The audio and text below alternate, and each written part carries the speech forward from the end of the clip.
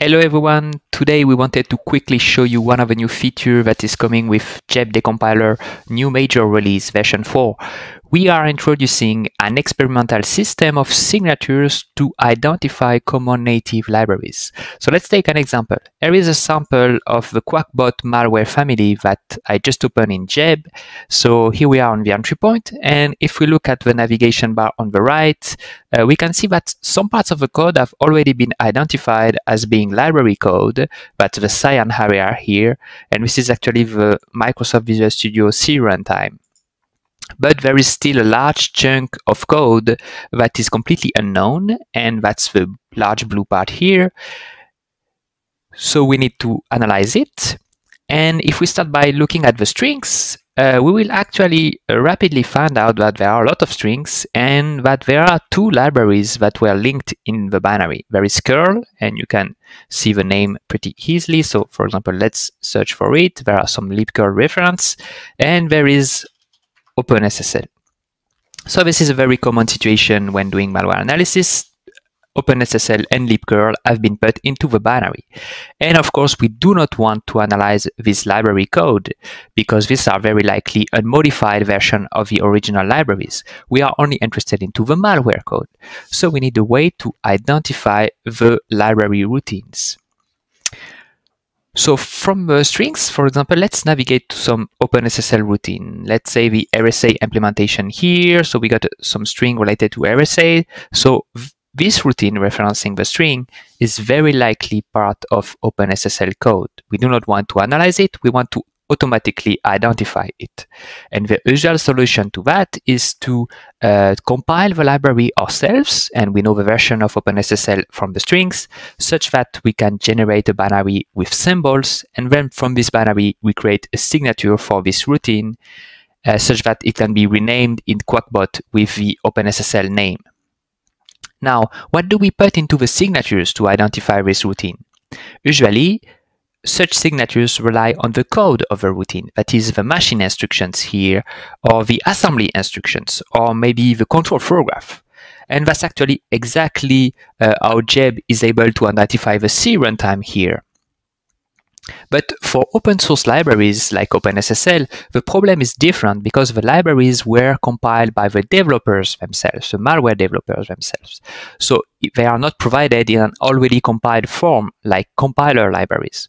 So to create useful code signatures for the open source libraries, we need to compile them in the exact same way as the Quackbot developers did. That is, we need to have exactly the same code.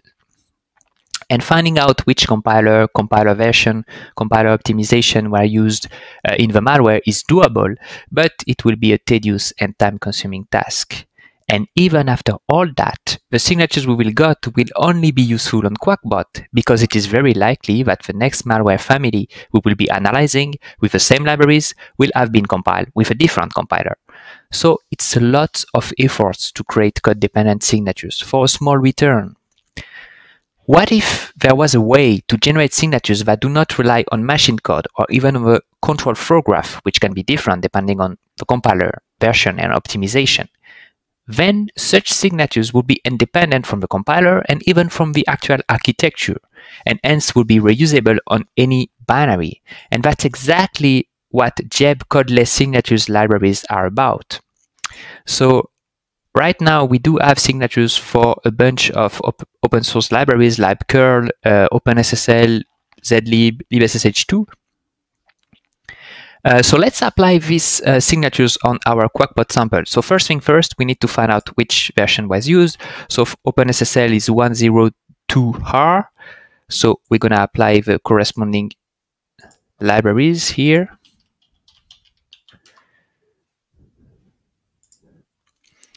And notice that there is nothing here mentioning the compiler or the architecture because it does not matter. These signatures could be applied on any binary.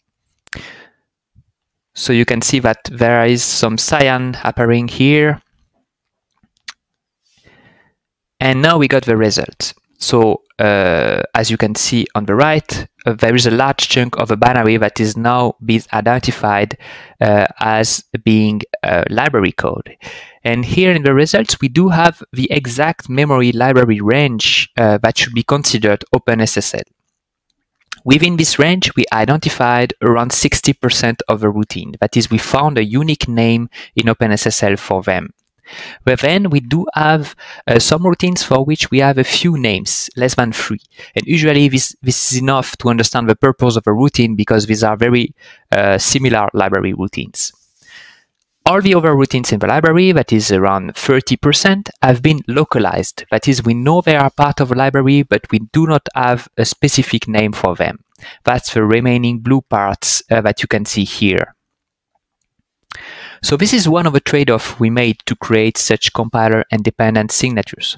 Some routines will not be precisely identified, a lot should be for, and almost all of them should be localized. And we think it is enough, especially when you do not care about the internals of the library, like when you do malware analysis.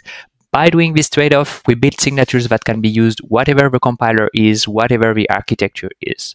So for example, notice that the routine we were on has been identified, and so it has been renamed as being part of the OpenSSL package, and a sub-package has been created with the name of the OpenSSL module, and we got the routine name here. Also notice that we got the exact prototype with OpenSSL types applied to the routine. So that will help when decompiling the code because we also generated type libraries for OpenSSL. And so we got a package that has OpenSSL package and a lot of sub-package corresponding to modules with all the identified routines here. So let's do the same thing with libcurl. Let's find out which version was used. 747.1. So we do the same thing. We apply the signatures. 747.1 is here.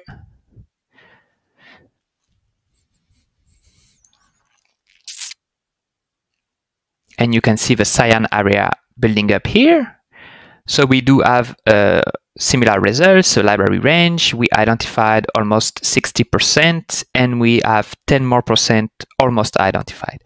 So you can see, looking at the navigation bar, actually the only part that still needs to be analyzed is on the top here. That's the malware code.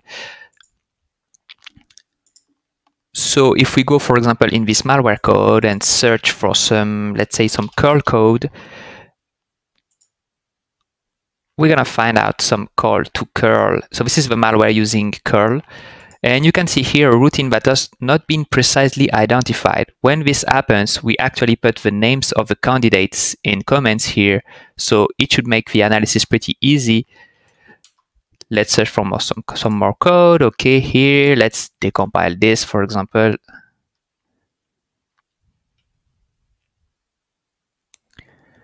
And we do have the pseudo-C code here, and you can see all the call to curl, and it should make the analysis really easy because right now you only have to read the documentation for curl routine. So for example, this is setting the user agent of the malware here, and you can see we have the strings because we do have the exact prototype for this curl routine. So at this point, you might be wondering, how is it working? How these code-independent signatures are working internally? What are the limitations? What is the false positive ratio? So spoiler, it is usually in our experiments less than 2%. So we will describe all this in an upcoming white paper that will be published on our blog.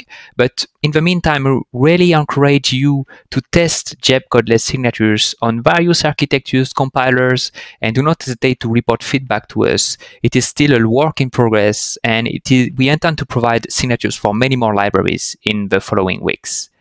So enjoy!